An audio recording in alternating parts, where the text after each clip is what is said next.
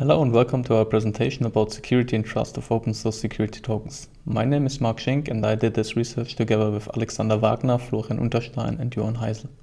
Let us start with a short motivation why passwords are bad and why we need additional security measures. Passwords are the most common means of authentication, but they come with a lot of problems, and so it's not surprising that most hacking related data breaches are the result of weak or stolen passwords. To illustrate only a few problems of using passwords, let us use the Twitter account of this guy as a case example.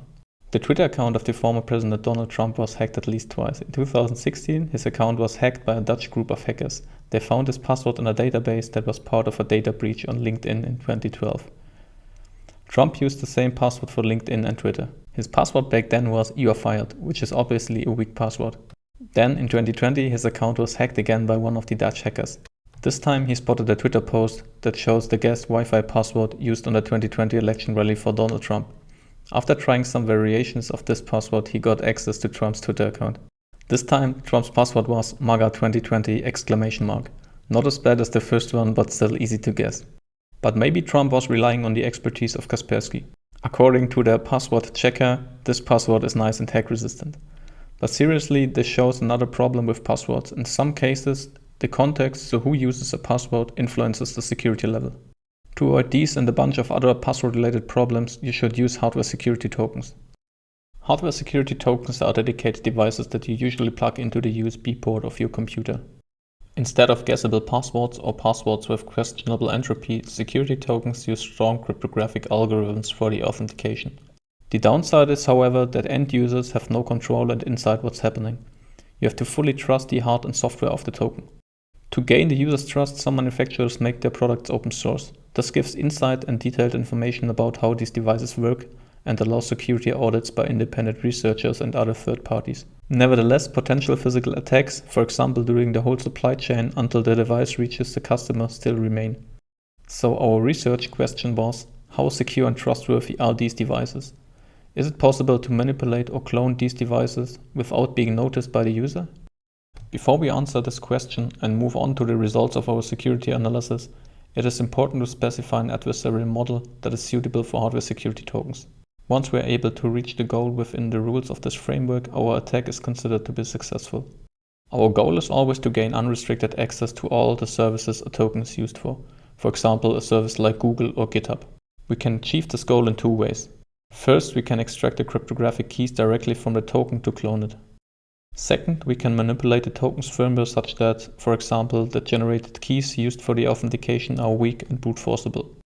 Since we are interested in unrestricted access to the services, we are not allowed to leave any evidence of our attack.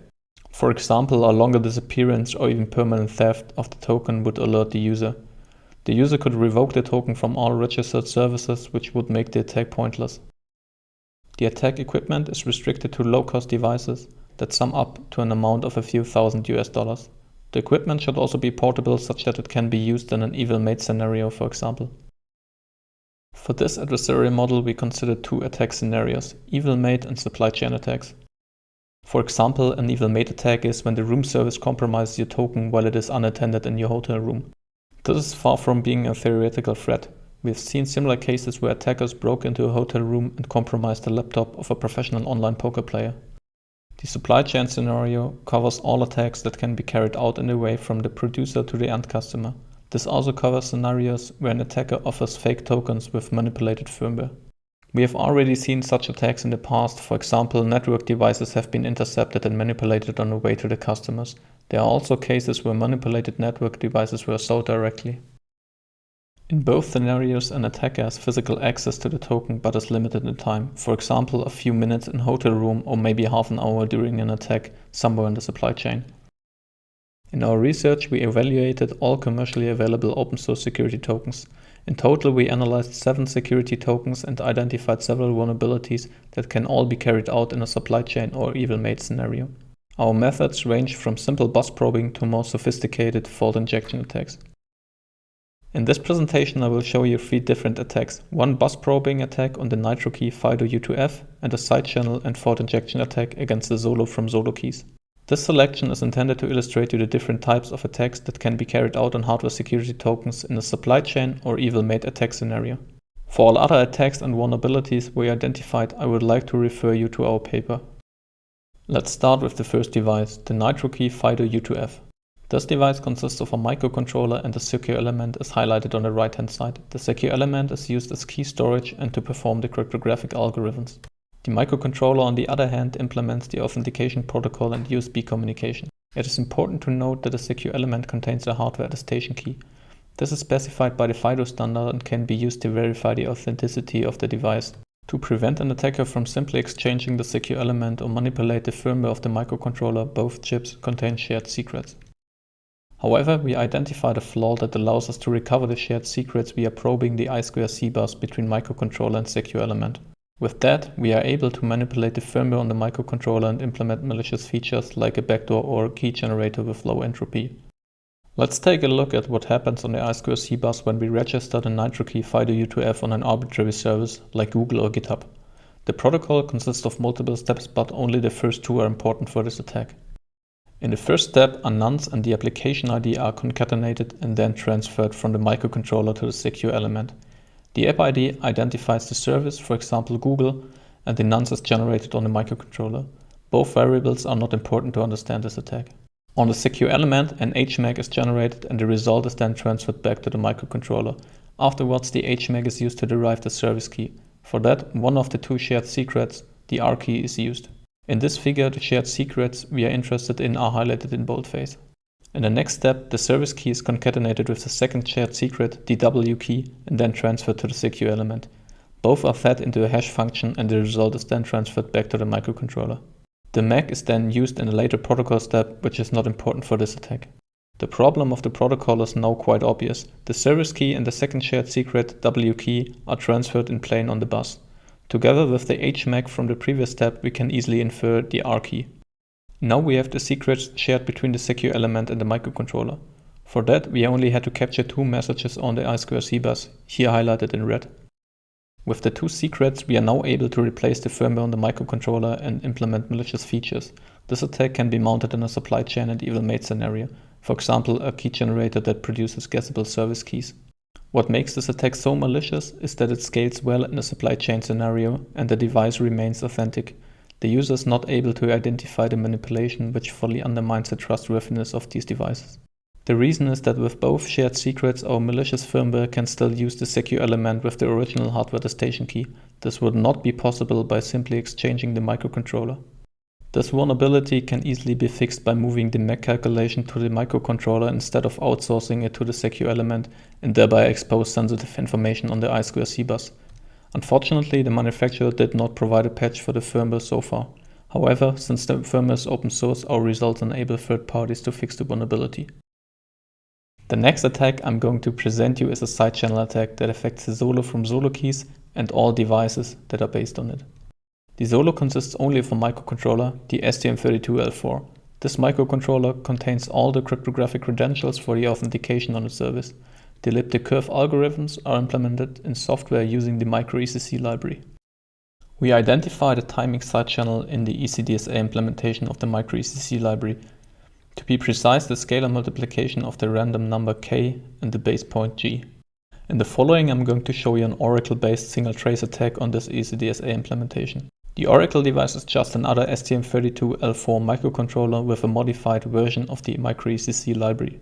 For this attack, a large EM probe with a diameter of about 1 cm placed directly on the top of the microcontroller is sufficient. You can see the placement on the right hand side. Actually, it's not even necessary to remove the token's casing. In the following example, we are going to extract the hardware attestation key from a Solo security token. All other credentials, like service keys, can be extracted in the same way. The attack works as follows. Once we have physical access to the token, for example, when the token is left unattended in a hotel room, we trigger a registration on an arbitrary service. This starts the ECDSA operation with the hardware attestation key. During this process, we capture the electromagnetic emission of the microcontroller. After that, the attack phase is already over and we do not need physical access to the token any longer. The figure shows the electromagnetic emission of the attack token while processing the first bit of the unknown random number k. Now we use our Oracle device where we have full control over the variable k. To recover the first bit of k from the captured EM trace, we capture two EM traces of our Oracle device with the first bit of k set to 0 and 1. You can see these traces on the top and bottom of the figure. Finally, we visually compare the EM trace of the attack token with the traces of our Oracle device. When we highlight certain parts of the EM traces, you can see that the EM trace of the Oracle with k equals 1 matches the token's EM trace. On the other hand, the EM trace of the Oracle with k equals 0 shows clear differences. This means that the first bit of k of the attack token is 1. To recover the second bit, we set the first bit of k of the Oracle to 1 and repeat the procedure. This approach can be repeated until every bit of k is recovered. Okay, how does this side-channel attack affect the security and trustworthiness of the solo key security token? This attack allows to extract the hardware attestation key as well as all other service keys from a security token. With the hardware attestation key, it is possible to distribute authentic but malicious token. You as a customer cannot distinguish this token from the original one. The token's manipulated firmware could, for example, generate guessable service keys that can be brute forced later. This attack allows also to fully clone a token and gives an adversary unlimited access to all services for which the token is used. Even though the key recovery phase takes some time, this attack can be easily mounted in a supply chain and evil mate scenario. The attack phase is very short, only a single EM trace per key needs to be captured, which can be done in a few minutes. Fortunately, the side-channel leakage can easily be mitigated by randomizing the base point G in the ECDSA implementation. We reported the vulnerability and the most recent version of the microECC library is already fixed.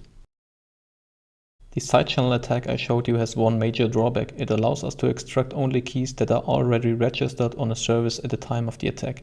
To circumvent this limitation, we need access to the service root key. With this key, we can derive the keys for all services even though they are not used at the time of our attack. This brings us to the last and my favorite attack of this presentation. This time we target the token's hardware, more precisely the readout protection of the STM32L4 microcontroller. Once this protection is broken, we have access to the root key via the microcontroller's debug interface. To achieve this, we use a side-channel assisted fault injection attack. We choose electromagnetic fault injection to leave no traces on the device. On the right hand side you can see the position we used for the EM side-channel probe and the EMFI injection coil. Before I show you how the attack works, let's start with a brief overview of the STM32L4 readout protection. The readout protection is responsible to prevent malicious readouts via the debug interface. The readout protection has 3 different levels. In level 0, used for firmware development, there is no protection and all components of the microcontroller are accessible via the debug interface. In level 1, access to the flash memory is restricted, but the SRAM remains accessible. The highest level, level 2, fully disables the debug interface. According to the manufacturer, this level is irreversible. In a few minutes you will see that this is not quite right. To understand how the attack works, we first need to understand how the RDP level is implemented. The RDP level is part of the option bytes, which are permanently stored in flash memory. During the boot phase, the option bytes are transferred from flash memory into shadow registers. To detect errors during this transfer, the actual option bytes and their complementary values are transferred. The important point here is that once an error is detected, fallback values are used for the option bytes. Interestingly, the fallback state for the RDP level is not 2, the most secure one, but level 1, where the SRAM is accessible. Okay, so our attack idea is to disrupt the memory transfer of the option bytes to bring the device into RDP level 1. The problem, however, is that there are many unknowns. For example, we do not know the right position for the MFI coil and other glitch parameters. Also, and most important, we do not know the point in time at which we need to inject the glitch. The precise timing is of utmost importance because otherwise it is almost infeasible to find out the other unknown parameters. To determine the exact point in time for a successful glitch, we analyze the electromagnetic emission of the microcontroller's boot phase. This figure shows the electromagnetic emission of a small part of the boot phase of the microcontroller. To identify the point in time of the memory transfer that contains the RDP level, we use a correlation-based leakage test. With help of this leakage test, we successfully determined the exact timing. By injecting a fault into the peak highlighted in red, we are able to bring the device back into RDP level 1. Now we are able to connect us via the debug interface to the microcontroller and read out the root key directly from the internal SRAM. For the detailed steps, setup parameters and the result of the leakage test, I would like to refer you to our paper. The impact of this attack is the same as for the side-channel attack, but with the advantage that we can also extract the root service key. A clone token containing this key can be used to authenticate against all currently used services and, most important, against all services that will be used in the future. With a properly built and configured setup, we only need a few minutes of physical access to the token to carry out this attack. The root cause of the vulnerability is the readout protection of the token's microcontroller. Instead of using the most secure RDP level in case of a faulty memory transfer, the RDP fallback value enables access to the internal SRAM. Fortunately, there are different software-based countermeasures that can be implemented. One countermeasure that we proposed and that is already implemented enforces the RDP level during the startup process of the firmware. This basically puts the token always into RDP level 2 and thereby counteracts our downgrade attack. In this presentation I showed you different attacks to raise awareness for evil-made and supply chain attacks on hardware security tokens. My take-home message for you is that evil-made and supply chain attacks are realistic threats for hardware security tokens and should be considered more in future products. We showed that token manipulation and even cloning is possible with a few minutes of physical access. This undermines the trustworthiness of these products even though the firmware is open source. The open source nature of these products enables independent security audits and thereby increase their trust and security. Instead of wasting valuable time for reverse engineering, open source allows us directly to analyze the important parts of a design. Where we encountered closed source components such as the microcontrollers, we had to spend some time for reverse engineering but achieved our goal anyway. Unfortunately, at the moment you have to choose between security and trust. On the one side you have certified high security smart cards which require NDAs and prevent open source firmware for various reasons. On the other side you have general purpose microcontrollers with closed source hardware, but they allow you at least to open source your entire firmware and therefore are trustworthier. The hardware is in fact the only remaining black box and the last missing piece towards a fully open and trustworthy security token. So what we need is not certification of closed source microcontrollers, but open source microcontrollers with suitable protection against physical attacks. And fortunately, there will be soon open source microcontrollers like the OpenTitan that consider hardware security and physical attacks right from the design phase. Until that time comes, you should continue to use hardware security tokens despite our research findings. They still can protect you against a bunch of password-related issues and remote attacks. Also, our proposed countermeasures mitigate all of our identified vulnerabilities. If in doubt, compile and deploy your firmware on-premise. That's one major advantage of open source security tokens. If you have any further questions, please do not hesitate to contact us. Thank you for listening.